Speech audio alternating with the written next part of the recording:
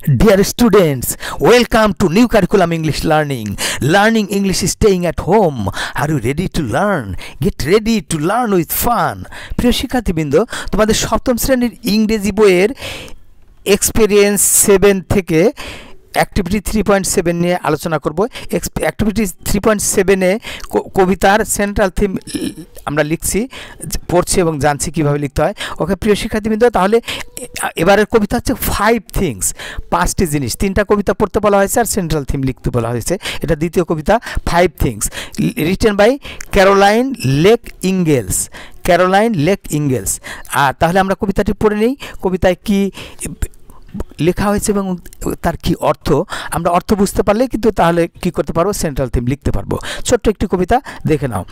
If যদি উইজডমস wedge, wisdom হচ্ছে জ্ঞান, প্রজ্ঞা বা জ্ঞান। তাহলে যদি উইজডমস ওয়েজ, জ্ঞানের পথগুলো, ইউ তুমি, ওয়াইজলি সিক, ওয়াইজলি মানে হচ্ছে বিজ্ঞতার সঙ্গে, বুদ্ধিমানের সঙ্গে অথবা বিবেচনার সঙ্গে। ইফ উইজডমস ওয়েজ, যদি জ্ঞানের পথগুলো তুমি বুদ্ধিমানের সঙ্গে সিক, সিক মানে অনুসন্ধান করা বা খোঁজা, যদি তুমি জ্ঞানের পথগুলো বুদ্ধিমানের সঙ্গে, বিবেচনার সঙ্গে, বুদ্ধিমত্তার সঙ্গে, বিবেচনার সঙ্গে অনুসন্ধান করো। 5 থিংস অবজার্ভ উইথ কেয়ার, 5টি জিনিস অবজার্ভ, অবজার্ভ মানে পর্যবেক্ষণ করা বা লক্ষ্য করা। 5টি জিনিস লক্ষ্য করো উইথ কেয়ার, কেয়ার মানে যত্ন সহকারে। তাহলে if উইজডমস wedge you wisely sick, যদি তুমি জ্ঞানের পথগুলো বিবেচনার সঙ্গে অনুসন্ধান করো, 5টি জিনিস লক্ষ্য করো যত্ন সহকারে। হ্যাঁ, তাহলে সেই 5টি জিনিস কী কী, এই যে নিচে দেওয়া আছে। টু হুম ইউ স্পিক, কার সঙ্গে তুমি কথা বলছো বা বলো। Of hmm you speak, of হুম মানে কার সম্পর্কে, ইউ স্পিক কথা বলো, কথা বলছো। তাহলে কার সঙ্গে কথা বলছো, অফ হুম ইউ স্পিক, কার সম্পর্কে কথা বলছো। অ্যান্ড হাউ, এবং কেমন করে কথা বলছো। অ্যান্ড হোয়েন, এবং কখন কথা বলছো। অ্যান্ড হোয়ার, এবং কোথায় কথা বলছো। তাহলে আমরা কথা বলে আমরা কি করি, কমিউনিকেশন করি, তাই না, যোগাযোগ করি। তাহলে কারোর সাথে যখন কমিউনিকেশন করতে যাবে, তাহলে 5টা জিনিস খেয়াল রাখতে হবে যে কার সঙ্গে কথা বলছো। বাবার সঙ্গে কথা বললে একরকম বলতে হবে, হেড স্যারের সাথে কথা বললে একরকম বলতে হবে, বন্ধুর সঙ্গে কথা বললে একরকম করে বলতে হবে। অফ হুম, কার সম্পর্কে কথা বলছো।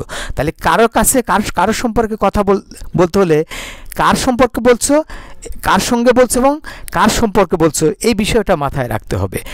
এবং এরপরে আসে দেখো হাউ, কেমন করে বলছো। তাহলে হেড স্যারের সঙ্গে কথা বলতে হলে কিন্তু একরকম করে বলতে হবে, আবার বন্ধুর সাথে একরকম করে, তাই না। অ্যান্ড হোয়েন, কখন বলছো, তাহলে সময়টা কিন্তু তোমাকে বিবেচনা করতে হবে। হ্যাঁ, অ্যান্ড হোয়ার, কোথায় বলছো, মানে জায়গায়, কোন জায়গায়।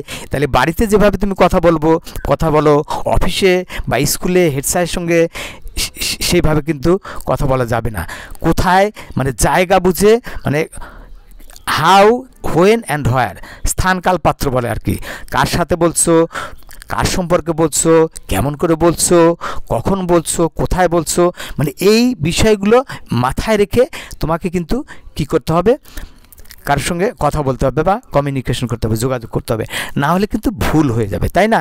মূলত একটা ছোট্ট একটু কবিতা, কিন্তু কত মানে অর্থবহ, কতগুলো বিষয় আমাদেরকে জানতে হবে, সুন্দরভাবে চলতে হবে। ওকে প্রিয় শিক্ষার্থীবৃন্দ, তাহলে এই 5 থিংস কবিতার মূল বিষয়গুলো আমরা বুঝতে পারলাম। তাহলে এটার তাহলে আবার বলি, if উইজডমস wedge you wisely sick, যদি তুমি জ্ঞানের পথগুলো বিবেচনার সঙ্গে অনুসন্ধান করো।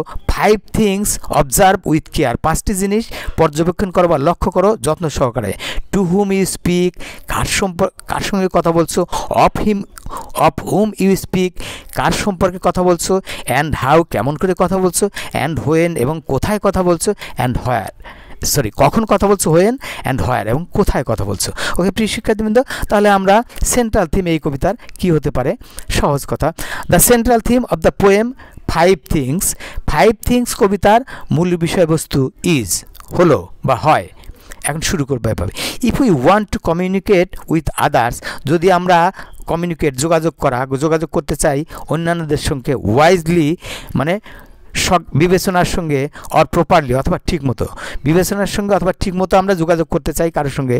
উই হ্যাভ টু অবজার্ভ, আমাদেরকে লক্ষ্য করতে হবে 5 থিংস, 5টি জিনিস কেয়ারফুলি, যত্ন সহকারে।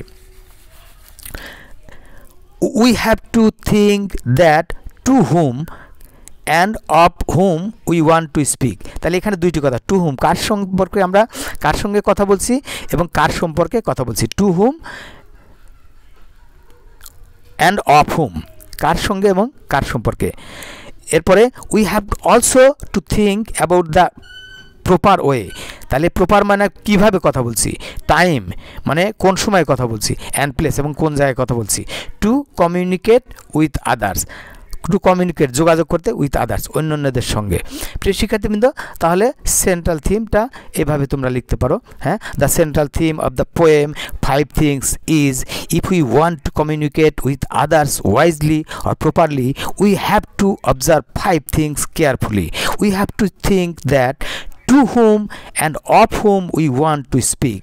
We have also to think about the proper way, time and place to communicate with others. ওকে প্রিয় শিক্ষার্থীবৃন্দ, তাহলে আমরা এই কবিতার সেন্ট্রাল থিমও আমরা কিভাবে লিখতে পারি তার ধারণা পেয়ে গেলাম। তাহলে প্রিয় শিক্ষার্থীবৃন্দ, আমরা আজকের অ্যাক্টিভিটি এখানে রাখছি, পরবর্তী অ্যাক্টিভিটি নিয়ে আবার কথা হবে। সে পর্যন্ত তোমরা সবাই ভালো থাকো। গুড বাই অ্যান্ড আল্লাহ হাফেজ।